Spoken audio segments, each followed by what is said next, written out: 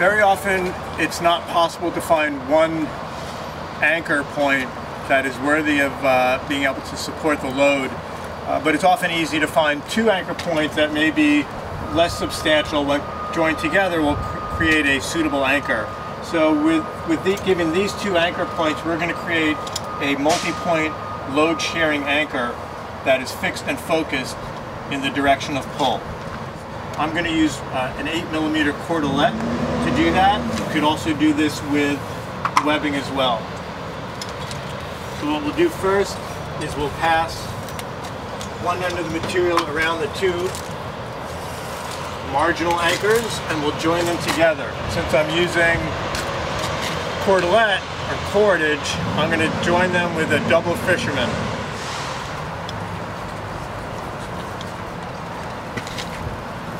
I'm going to rotate the knot off to the side, and then I'm going to grab the cordage in between the two anchor points and extend these out.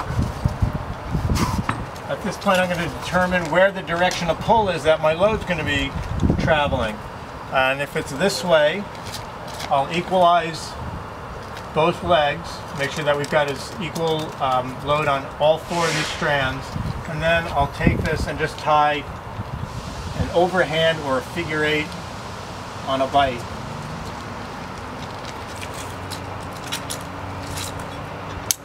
Put my carabiner into that and snug it up. We can use the acronym EARNEST as a set of components to consider when evaluating the strength and integrity of our anchors. Think of it not so much as a rule, but as a guideline to follow, driven by factors not limited to the system, application, and the environment. So have we equalized the two legs? And we have, to the best of our ability, we preloaded the anchor in the direction of the anticipated direction of pull. What would happen if this anchor leg failed? Well, we've got the second anchor leg that would pick that up. What would happen if one of these strands failed? We have these two other strands on this side. So if one of these legs failed or the cordage failed, would we have any extension forward in this anchor?